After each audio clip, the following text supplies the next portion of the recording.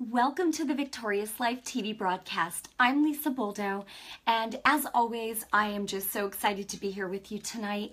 I believe that tonight's broadcast is just going to be a tremendous blessing, so I know you're going to want to share it with people, but really pay attention tonight because I'm going to be talking about how to walk in dominion and set people free. That means setting you free too, not just other people. And this is God's will. So I just want to say a quick prayer and we're going to dive right in. And just know I see you guys jumping on, so it's wonderful to see you. So hello. So Heavenly Father, thank you, Lord, that your word is truth. Father, I pray, Lord, that as your word goes forth tonight, Lord, that it will just bless the viewer, Lord, that it will be received, Lord, with gladness, and that the enemy will not come and steal this word away, Lord, but that it will be planted deeply within the viewer's heart, Lord God.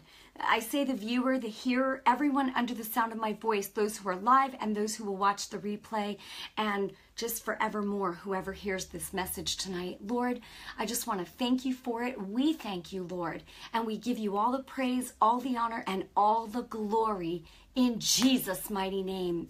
Amen and amen. So welcome again to the broadcast. And, you know, I talk about sometimes, the assignment that God's given me, which is to help the multitudes to live in victory. The Lord specifically showed me focus on the multitudes, right? And to use the internet to do it. And the funny thing is, not funny, but the amazing thing is the Lord said this to me, gosh, I think like 6 years ago, but sometimes he gives you a word and it's for the future. So praise the Lord. I'm just honored that you're here with me tonight and that I could be here with you. So I'm talking about what it means to walk in dominion and authority. And, just right away and straight away, God showed me last week that there were 3 things, and just like 3 things, like you have these 3 things, you can walk in dominion and authority. And I thought, this is awesome. And so this is what I wanted to share with you tonight.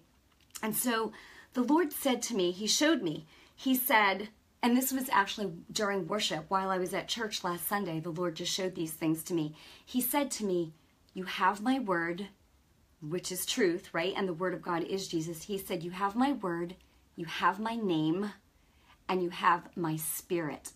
Whoa. And I was like, wow, Lord, it's like we know this, but we don't really sometimes stop to think about it. And so this is the thing. In order to walk in, dominion and authority, and it's not your authority, just remember, this is Jesus's authority. And I'm going to get, more into that, but you've got to know who you are in Christ, and you've got to understand that as a believer, we have a responsibility as believers to continue the work that Jesus started here on this earth, right? And then he passed it on to the disciples, not just them, but there were many. And then all the ones that would come after them. That's you and me today. So glory to God. And you've got to think about, what was Jesus's ministry while he was here on the earth? What did he do? More than anything, he went around, doing good, healing everyone, all who were oppressed of the devil, right? Destroying the works of the devil, healing those who were sick. And I don't want to get ahead of myself, but I'm really excited. So, but this is what God said to me. Number 1, his word. I'm diving right in because it seems like we run out of time, and I want to be able to pray for you guys later. I'm just really excited. So his word. What does his word say? Well, in particular, and I talk about healing really more than anything because so many around us are sick, right? Sick, dying, and it just doesn't have to be that way, and for too long, we've been taught incorrectly. And Jesus didn't say pray for the sick, he said heal them. And if the thing is Jesus is our model, we have to look at how did he do it? How did he do it, right? He did it with a word. Come out, be healed, right? And he's told us to do the same thing. So, okay, what does his word say? His word says, by his stripes, you were healed. Isaiah 53:5 and 1 Peter 2:24. You can look them up.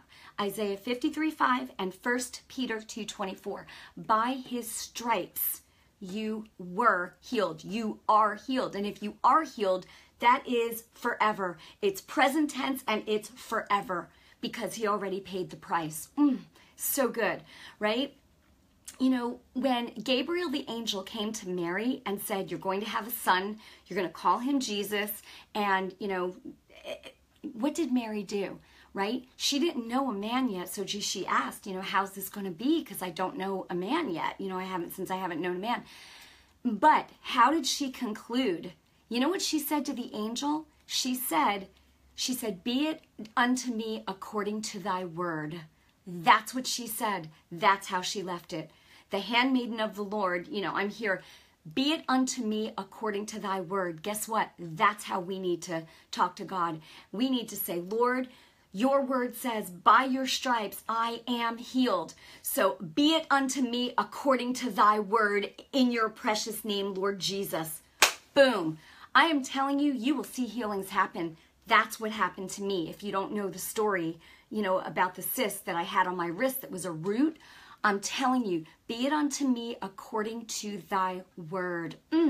Okay, so that's how we need to respond. Jesus said in Matthew 10, and I said this before, he said, go and heal the sick. He didn't say pray for them. He said, go and heal them. Why are God's people so afraid to step out and go and minister healing to the sick? He said, you will lay hands on the sick and they shall recover. Lord, your word says, I shall lay hands on the sick and they shall recover. There's no ifs, ands, or buts about it. They shall recover. Right? That's his word. We have his word. In your name, Lord, in Jesus' name. Okay, all right. Okay. But why are God's people so afraid to get out and minister? Well, first of all, I believe that we've just been taught incorrectly. We're still saying, God, please, heal this person. Get on a prayer chain, heal them. Let's all get together, let's pray, and maybe God will move. That's not what gets God to move. That's not how it happens, you know?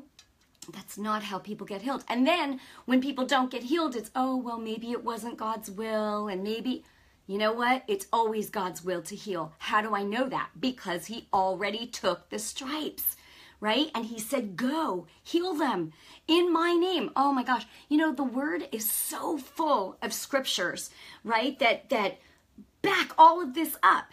And, you know, so I'm just bringing you a few tonight, but you get into God's word and you will see this for yourself. It's awesome. So, and I believe, you know, another reason that God's people don't pray for the sick, or minister healing. I like to say minister healing, but, you know, pray for the sick. I'm saying minister healing to the sick, you know, where you command it and boom, it's got to happen, just like Jesus did. We are to model Jesus. But a lot of times I believe, you know, it's because we're afraid of looking foolish, right? Well, what happens if it doesn't work? That's doubt and unbelief. We got to stay on his word. Lord, your word says, and make a decision that we're just going to stand on it no matter what. No matter what. And you know something, even Lazarus, he died, right? But Jesus said, this will not end in death. Lazarus' sickness will not end in death. Well, guess what? He died, but it didn't end in death because he was resurrected. Oh, I love that, right? So you stand no matter what. You stand, you stand, you stand. Okay. Okay, so another reason is that God's people aren't ministering healing to the sick is because they're not sure that it's God's will. And like I said, it's already proven in the Bible. He took the stripes for our healing. And you know what? I just want to say this. You know, if you believe that you're saved, right? Why are you saved? Because Jesus went to the cross and he died and was resurrected, right? So you could be born again. But guess what? That's not where healing came from. Jesus took our sins on the cross. He bore our sins, right? But he was the whipping post, the stripes, it says in particular, and there were two separate events. First came the stripes. So first came the healing, right? First came the healing, and then because, you know, he died and was resurrected, he took the sins of the whole world on him, but he also took the sickness of the whole world on him with those stripes. And that's why by his stripes you're healed. So if he, just think of this, if he had taken the stripes, but he didn't, take the sins, we couldn't be born again, but we could be healed, right? I'm telling you, this is Bible. But thank God, thank you, Lord, he did both. He did both. So we've got the best of everything. Jesus is so amazing. Okay, you've got to realize too that Jesus healed them all, right? The only ones that he didn't heal were the ones who didn't believe and didn't come to him because they didn't believe. But everyone that came to him, it says he healed them all. He never stopped and said, well, you've got a generational curse. No, your sins are too big. No, you got too much going on. He never ever did that. He healed them all who came to him, right? And so he tells us, heal them and tell them. Like, in other words, if someone is an unbeliever, they're not going to have faith to be healed. And you know something? It says that the signs follow the believer, not the person who doesn't even know to believe, right? Listen, we do have to stop putting conditions. God's been showing me this, oh my gosh, like amazing, that it's not up to the person. It's great if they agree with you, but you know what? It's our responsibility as believers, because the signs follow the believer, not the person in front of us. Listen, if someone's dead, they don't have faith, right? For them to be resurrected, it's your faith. It's my faith as a believer. The responsibility, listen, the Holy Spirit is going to work with us, but we got to step out and do it. It reminds me of last week, my husband and I, we were watching Iron Man, right, with Robert Downey Jr. And I remember he stepped out, he just jumped, and then the suit, his Iron Man suit, came flying and would get to, come on him. And I'm just saying, when you step out in faith to do what God's said to do, the Holy Spirit's going to work with you. He's not going to leave you hanging, but you got to step out and say, Lord, I'm your vessel. Be it according to your word.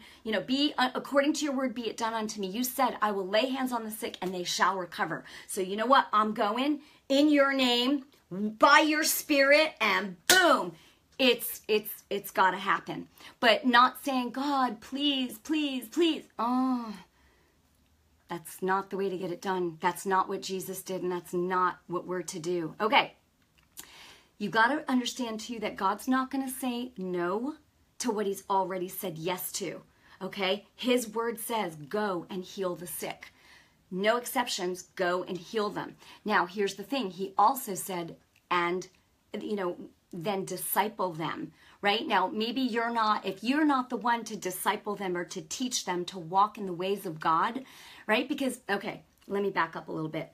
When Jesus would heal someone, right, sometimes he would say to them, your sins are forgiven. So the forgiveness of sins came with the healing, right? He healed them. He healed them all. He healed them. And if he healed them, they were healed, right? But here's the thing. Then he gave them an opportunity to now start walking with God. Okay? It's because an unbeliever doesn't know that they need to believe. And if you're going to sit there and say, well, you're an unbeliever, you don't believe, that's never going to happen. That's not going to work. We are to be lights in the darkness. We're to bring healing to them. That's a sign to them that God loves them. And it's the goodness of God that brings people to repentance, right? And to trust in him and to say, whoa, I got to know more about this. I need to change my life around. Okay? So let's see, where am I here? Boy, I just get really excited about this, but it's great. So the point is, Jesus healed them all. He didn't make exceptions. But he did say, now, sometimes he would say, your sins are forgiven you. Go and sin no more, right? To the one guy in the temple, he said, you see that you're healed. He said, now stop sinning unless something worse happens to you. Why? Because there's a scripture in the Bible, and you can, Google, and it says, I don't have it right in front of me, but it says that when a spirit is cast out of someone, that spirit goes looking for rest, and it will come back to see if that person, has been, basically what it says is that person, the meaning of it is the spirit will come back and see if that person is swept, like they're still empty, because then that spirit can come back with 7 other wicked ones, or if they're filled with God, then it won't come back. It can't come back because it's occupied. There's an occupied sign there. I hope that makes sense. Okay, but we are to set people free, okay? And we can do this. So, all right. This is what Jesus did when he was on the earth, and this is what we're called to do. We're called to continue the ministry of Jesus, okay? So healing is a sign, right, to unbelievers, right, that they need to change and they need to... Now, if you're not in a position, this is what I started to say, to minister to them or to disciple them, point them to someone who can. Whether it's if you're in a spirit-filled church, invite them, turn them, there's tons of videos. I've got videos. There's people on the internet. Pastor Steve Hannett, with Abundant Grace, his stuff is on Facebook every Sunday and YouTube. And so I'm just saying, you don't have to be the one. If you can, great. Be an example, though, to them of how to walk with the Lord. Here's another thing you can do is, as soon as someone gets set free, tell them it's the goodness of God. And if they say, well, where do I start? I love the book of John. I always say, tell people if they want to know Jesus, read the book of John. And then, but here's another thing you can do. It'd be really good. Tell them, read the book of James, because it's short, but it tells you this is how you need to live.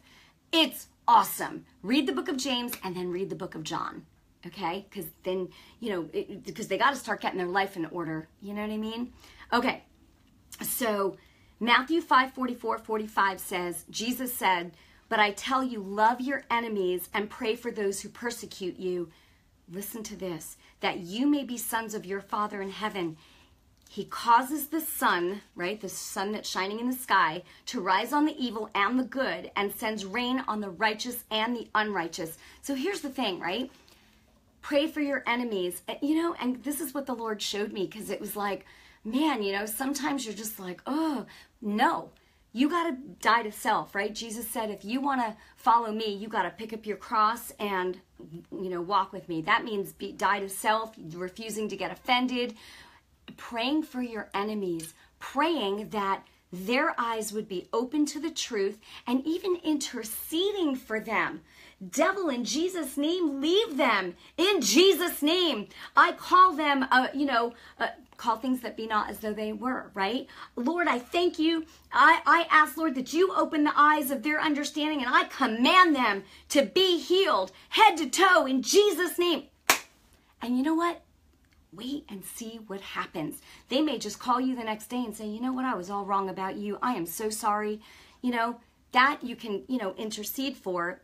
Or if somebody's not right in front of you, or you don't have access to them through the internet or whatever, or the phone, you can intercede for them and command that they be healed, even, from a distance. In the spirit, there's all these teachings. There is time and distance. No, there isn't. There isn't.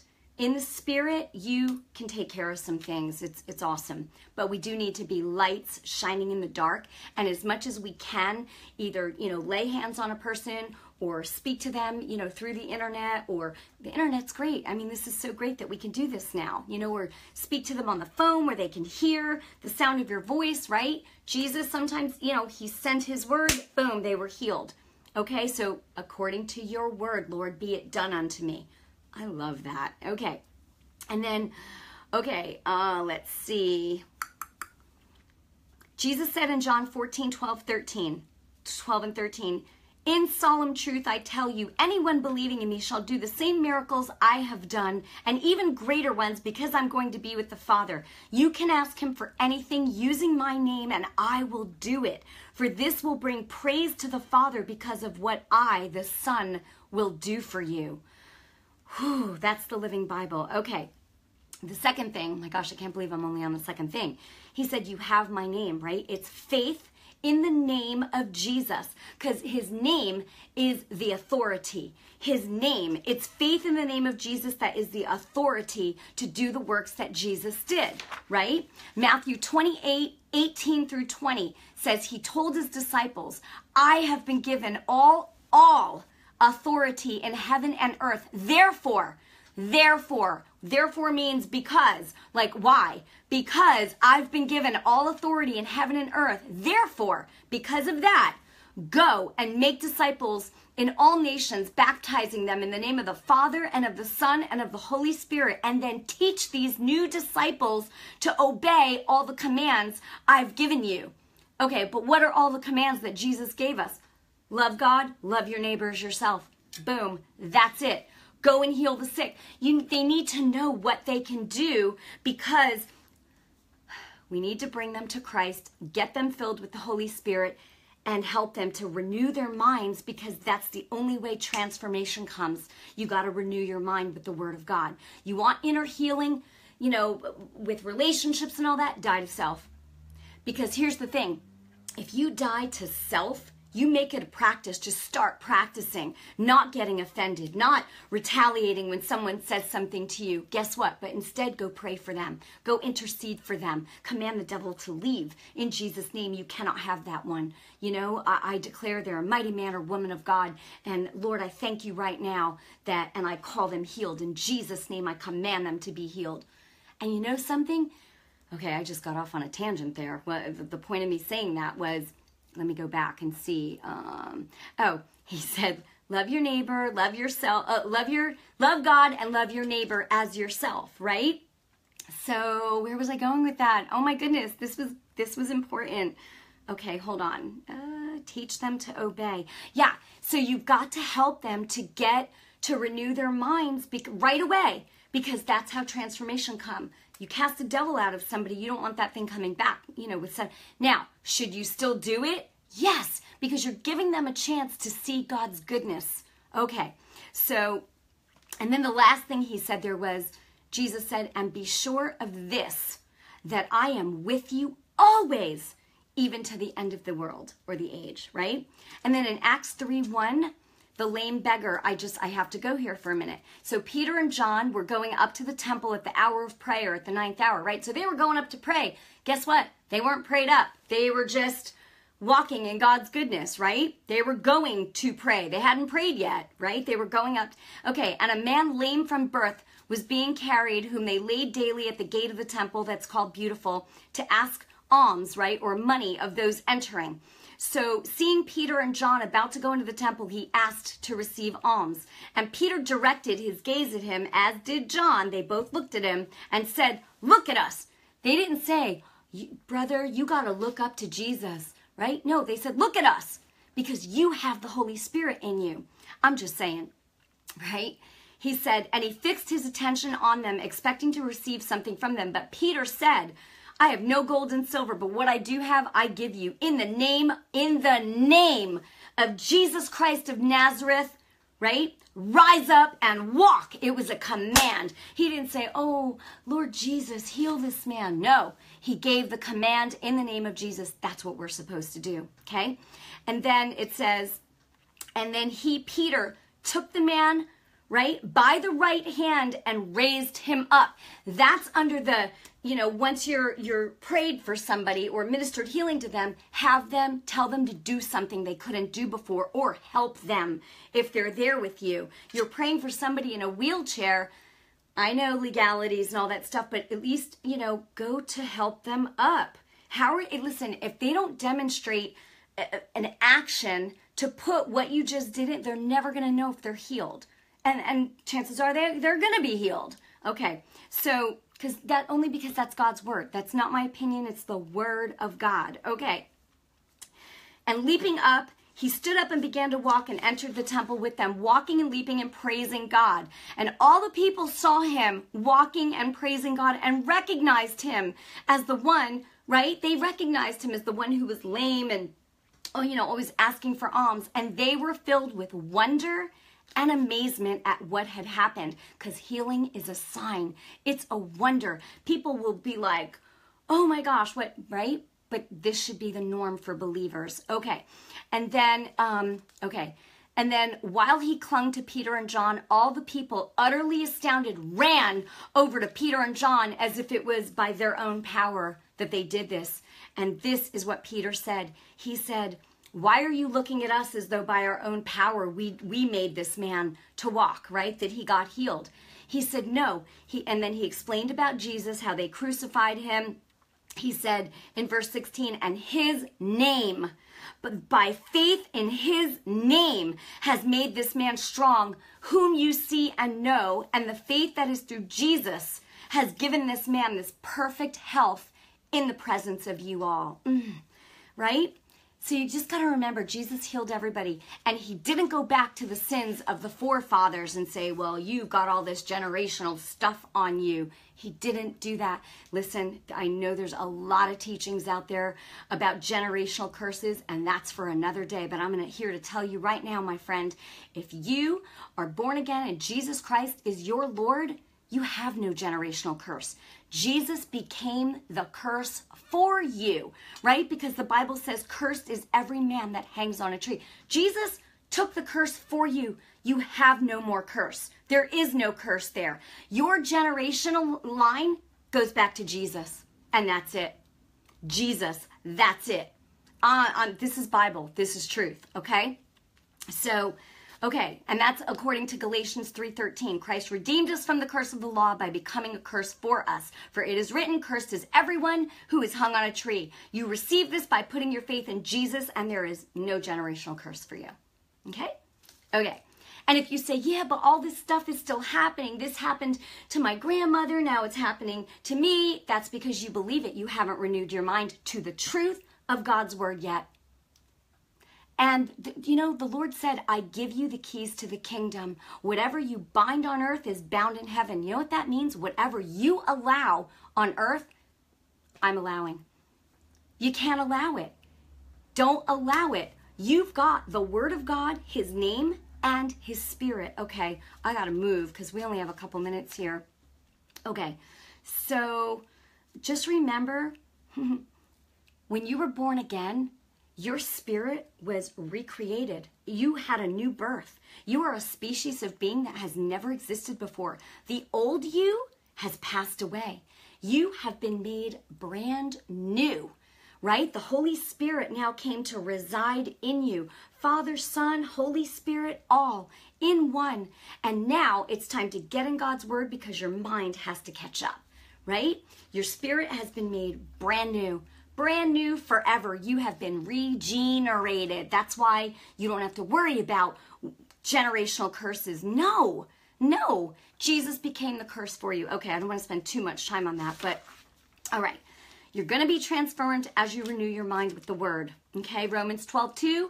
Do not be conformed to this world, but be transformed by the renewing of your mind, right, with the word of God, so that you may prove what is the will of God, that which is good and acceptable and perfect. Okay, and then number 3, I got to go fast. You have my spirit, he said. The Holy Spirit lives in you. Ephesians 1:13, it says, and in him, in who? In Christ, right? You were sealed with the promised Holy Spirit, having heard and believed the word of truth, the gospel of your salvation. 1 Corinthians 6:17 says, he who is joined, the person who is joined to the Lord is one spirit with the Lord. That's awesome. Okay, that's where your power comes from. The authority comes from his name, right? You have his word, you have the truth, you have his name, you have his authority, and then you have his spirit, which is the power, boom, right? Okay, Colossians 1:27 talks about the mystery that was hidden for ages and generations. So the mystery, right, in the Bible talks about the mystery that was hidden for ages and generations, but is now revealed to his saints. That's you and me, because once we're born again, we're no longer called sinners, but saints, right? And it says that the glorious riches of this mystery, which is Christ in you, the hope of glory. Colossians 1:27, read that, right? To whom God has chosen to make known among the Gentiles the glorious riches of this mystery. Glorious riches of this mystery, which is Christ in you, the hope of glory. Okay. Oh my gosh, we are out of time. You know what? We're out of time. Is it okay if I keep going for like 5 more minutes? I need to keep going. Yes? Yes? You guys good? Okay, just 5 minutes. Bear with me. We're about to close. Acts 10:38 says, you know of Jesus of Nazareth, how God anointed him with the Holy Spirit and with power, and how he went about doing good and healing all who were oppressed by the devil. Healing all. That's what we're supposed to do, right? Who were oppressed of the devil, for God was with him. If you have God's Holy Spirit, is God with you? Yeah. Did he say, I'll never leave you? Yes. But he'll always be with you till the end of the age? Yes. So he's with you, he's in you, you have his word, you have his name, you have his spirit, you have everything you need to go and set people free. You are a crime stopper, because the enemy is a thief. He comes only to steal, to kill, and to destroy. He has no authority, because all authority was given to Jesus in heaven and on earth. So that means the enemy has no authority. He has deception. He lies. That's all he's got, right? And then he'll make you think that he has authority, but he doesn't. He doesn't. He just, he's a thief. He tries to, he just wants to break in and wreak havoc, but we don't have to put up with it, not even for a minute. Okay, if you're still struggling with depression, look at what's depressing you. Is it a devil? Is it sickness? Is it somebody else's attitude? Is it your own attitude, right? Well, again, I talked about this earlier, about dying to self. If you're in a, that's the quickest way to get inner healing, is die to self. Because if you die to self, he's going to increase, you're decreasing. More of the Holy Spirit coming out. That's what we want, right? And you might say, well, easier said than done. Practice. Practice. Yes. Someone said, we are joint heirs with Christ. And that's exactly right. We are joint heirs with Jesus Christ, which means our Father wants us to do this. And Jesus, he wants us to do the same work that he did. That's what we're called to do, right? As his brothers and sisters. He's our Lord. Okay. Now, okay. I said this earlier. As you renew your mind with the word of God, you're going to become more like Jesus. That's just what's going to happen. Okay. So how do you heal the sick in Jesus' name? First, you've got to know that you represent God. You are an ambassador of Jesus Christ. You're here to represent Jesus, right? You're here as God's representative on the earth, okay? So you've been given his authority. It's not your authority, just like a police officer. It's not his authority, but it's the city or state, that he represents. He has their authority to do what he needs to do to be that crime stopper, right? So we have, Jesus has given us his authority to go and do it.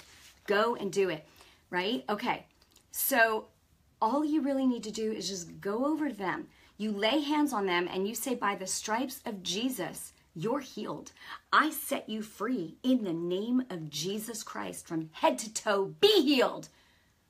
And let me tell you something. If there's a devil there, when you say, I set you free, that devil knows. You're talking to it. It's got to go. Now you can say, devil, go. You can. Now, obviously, if you're speaking to or ministering healing to a small child or something, you don't want to say like devil and all that stuff.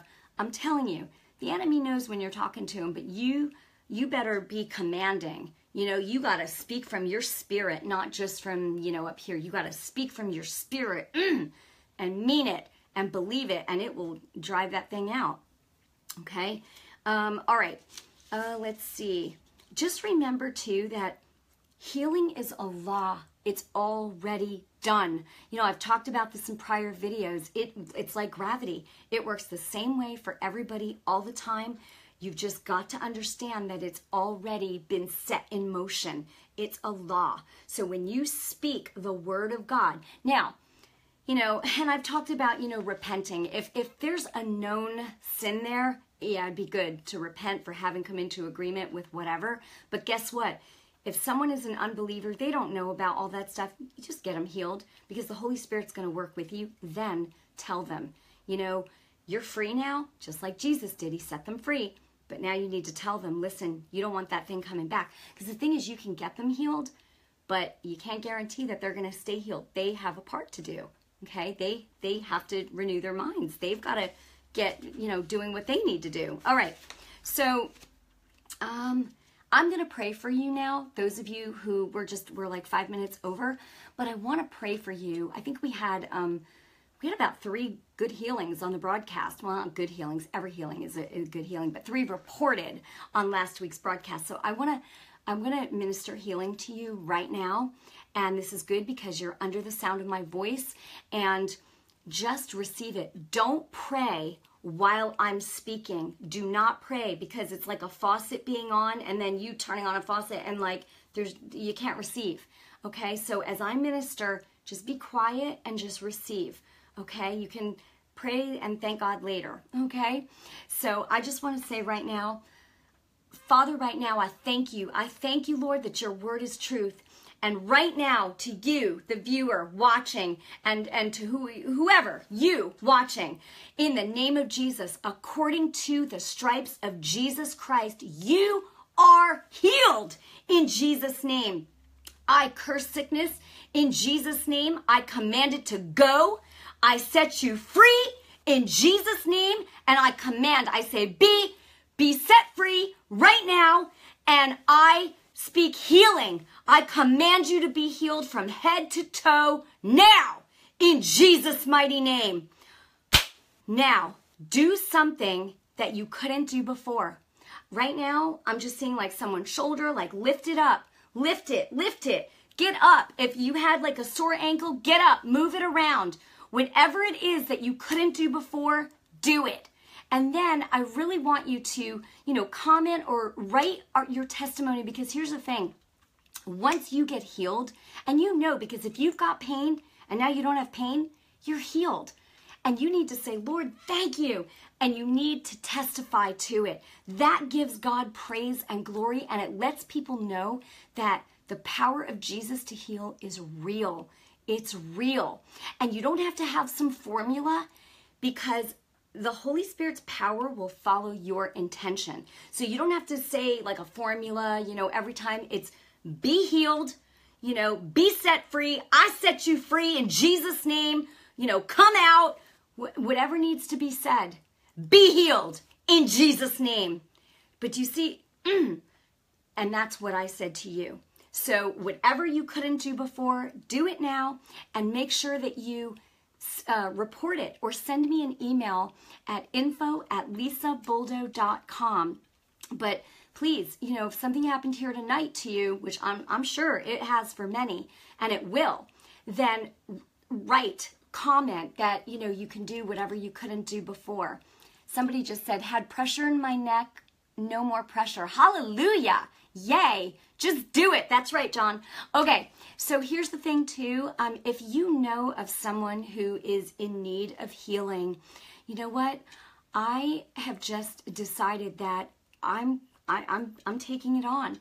You can email me at info@lisabuldo.com, include your phone number, and I will be getting in touch with you.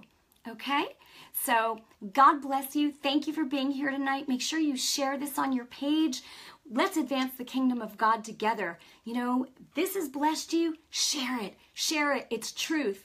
The truth of God's word needs to be heard around the world. So I love you. I bless you in Jesus, and I'll talk to you soon. All right. Good night.